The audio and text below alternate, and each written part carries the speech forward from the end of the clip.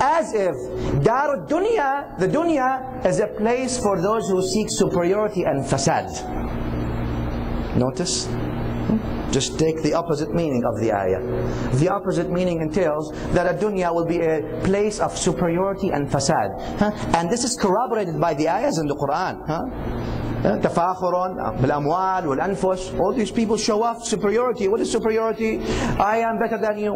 I look better than you. I have more money than you. I have more power than you. I own more than you. The superiority.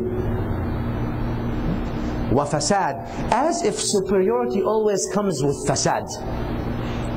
As if those who think they are more powerful, and those who think they are more rich, and those who think they own more, as if this leads them to fasad. Bismillah ar-Rahman ar-Rahim. إِنَّ الْإِنسَانَ لَيَطْغَى أَنْ رَآهُ اسْتَغْنَى. Insan will have tughyan, will be a tyrant if you give him some reasons of power. Notice. And therefore Qarun, look at what Qarun did. All these things, what happened? The ayah comes and ends the story of Qarun. Al-Mansur al-Abbasi, Al-Mansur, after he built Baghdad, of course Al-Mansur among the rulers of Bani al-Abbas, the Abbasi dynasty. Al-Abbasiyin, of course, just like the Umayyas before them, their rulers were the soldiers, and they ruled by the sword. They ruled by the sword. Now, Al-Mansur al-Abbasi came, and after he built Baghdad and all this, and he sat down, someone threw an arrow at him, but this arrow did not hit him. It came right between his legs. He picked up the arrow and he read some poetry on the arrow. And that poetry on the arrow sort of made him think about things. And among the things that in this poetry that was written on the arrow, وَغَرَّتْكَ, you were fooled by the peaceful nights that you've been getting. These peaceful nights, now you became such a great king, now you have the power to oppress, you have the power to do this, you are al-Mansur, as you say, as you called yourself. He called himself al-Mansur. Who gave him victory anyway? Victory comes from Allah subhanahu wa ta'ala and His Prophet sallallahu alayhi wa sallam by the book and the authentic sunnah. But anyway, people give themselves titles.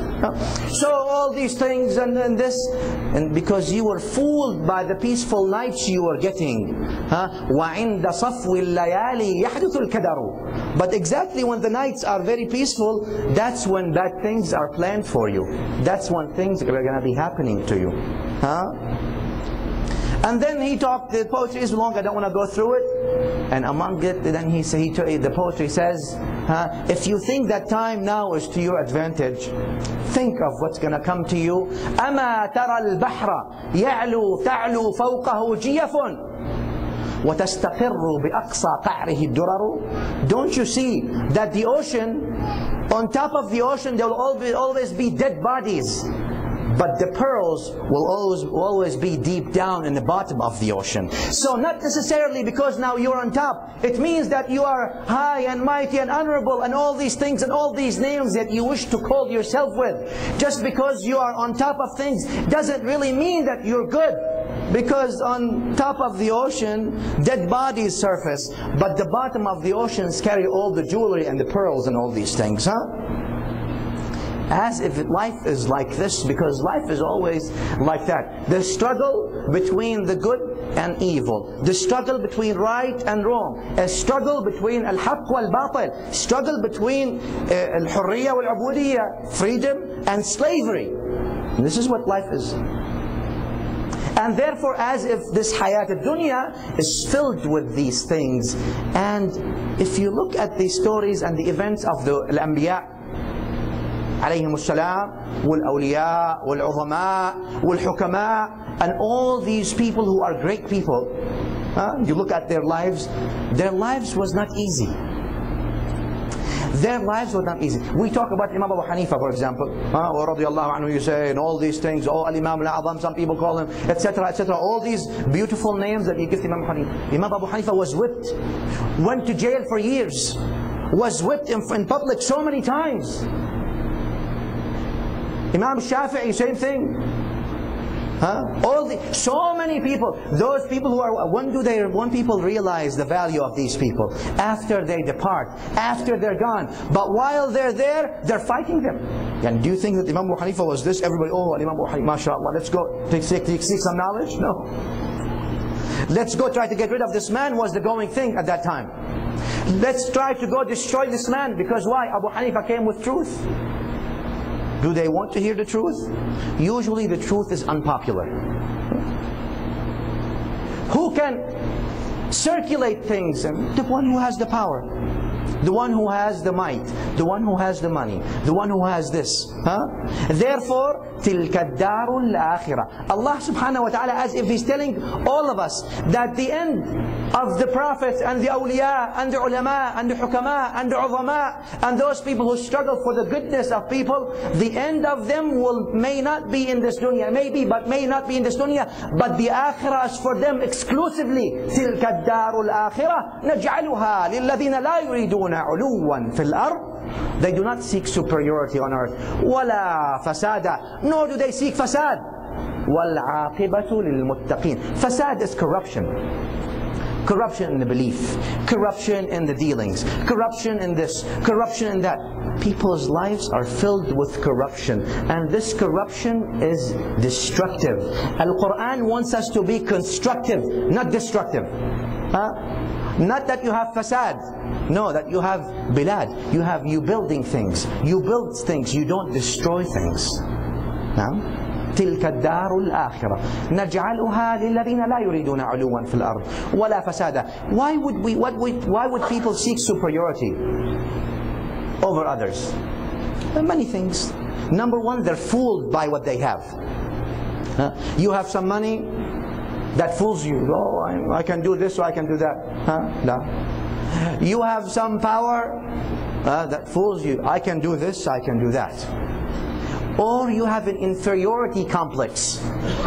And to overcome inferiority, you must show yourself as better than the others. While people are actually all, كُلُّكُمْ لِآدَمْ. And Nabi sallallahu alayhi wa sallam says, all of you go back to Adam, وَآدَمُ مِنْ تُرَابٍ. And Adam is from sand, from clay. What's different? We talked about that in the past khutbahs.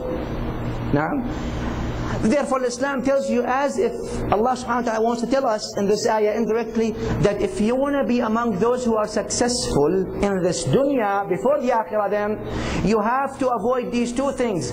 That you do not want ulu, fasad, or to be superior. You're not seeking that in that sense, in that destructive sense.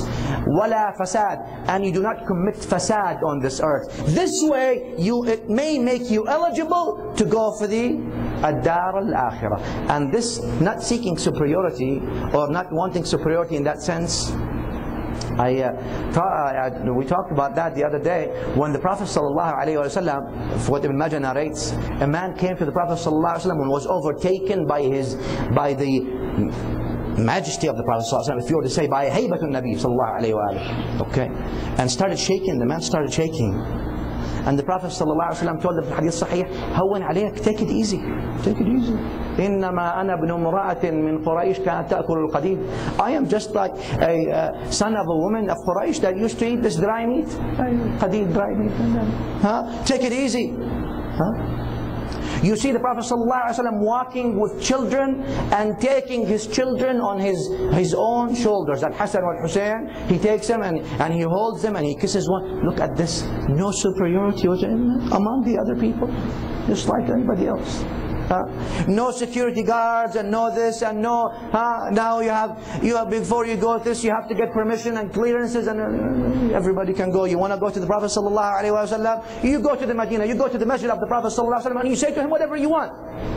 Can you now go to a mayor without having appointments? And secretary has a secretary, and a secretary has assistant secretary, and assistant has also an assistant, and the assistant has 5 assistants, etc., etc., etc.